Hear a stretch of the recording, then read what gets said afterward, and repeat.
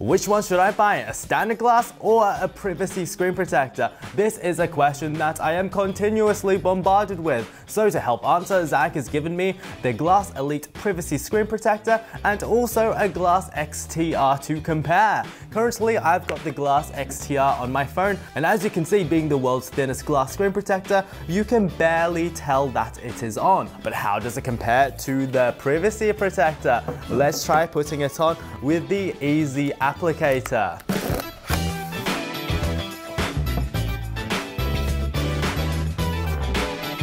And there you go, a perfect screen protector application. But now that the privacy screen protector is on, as you can see from straight ahead, it looks like any other screen protector. But when you look at it from an angle, it literally turns black so that onlookers cannot spy on your private browsing activities.